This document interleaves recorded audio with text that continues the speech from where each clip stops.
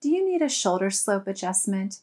If there's excess fabric at the shoulder, then you want a sloped shoulder adjustment. To make a sloped shoulder adjustment, you need your pattern, a pencil, a ruler, and some scissors. So use your ruler to mark the adjustment you want to make on the shoulder.